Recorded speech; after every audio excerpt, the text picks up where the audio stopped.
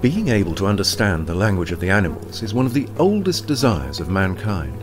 Within the EU-funded project ASSISI, an interdisciplinary team of scientists has taken an important step further towards reaching this goal. They have established the first biohybrid society of fish, bees, robots and humans. Their intention? Our idea was, if we place the right robots between two species that normally wouldn't interact with each other, we can create a new ecological connection, so we could stabilize ecosystems. To establish this communication between fish, bees and humans, a translator was required. So the robotics engineers have built two novel prototypes of robots, one for each species.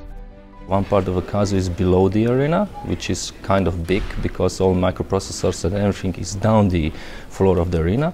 And above we have tiny devices which just use infrared sensors and temperatures. The solution that we had was to have a wheeled mobile robot, so this guy here, moving below the aquarium, and then we would couple another part, another module, which is more like a robotic fish.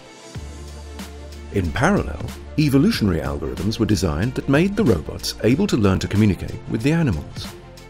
As soon as these bee robots and fish robots were in the loop, for the first time ever, an autonomous communication bridge between two animal species was established. Two different species decided together, connected via the internet, on which of two options they chose collectively. This novel interspecies connection is expected to have a deep impact on biohybrid research in future.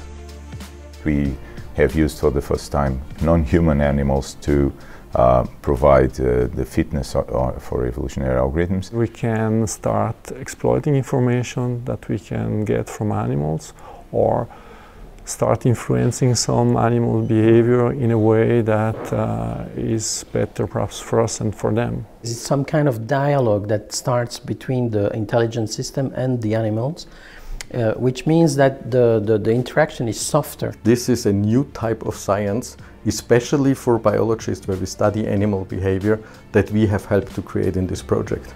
The project opened the door to autonomous machines that create a new ecological connection between two species. In order to preserve and stabilize our Earth's ecosystems, the scientists have found a new approach and shown that it works. Which species and which robot will be next?